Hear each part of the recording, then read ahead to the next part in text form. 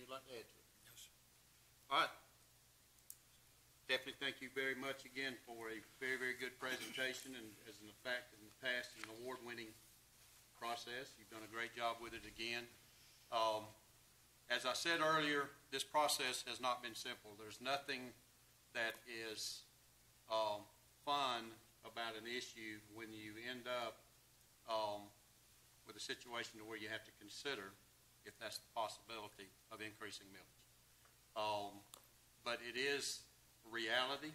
It is a situation that we're in as a community. This staff and commissions prior to me specifically have worked very, very hard as we have all gone through this economic downturn in continuing with this county to be as efficient as it possibly can be.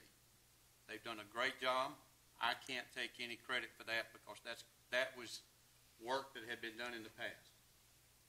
When I took office last year, we continued that same thought pattern, continued with the fact that we were going to work as diligently and as hard as we possibly could in maintaining the existing services without any kind of millage increase.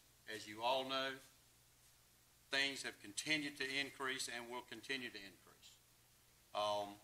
But we have been able to hold the millage due to those increases, in spite of those increases. But we're now at a crossroads.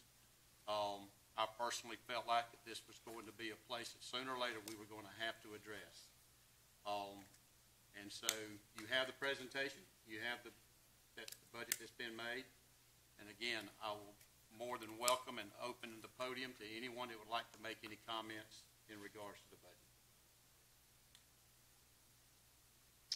Hearing none, we'll close the public hearing on the budget.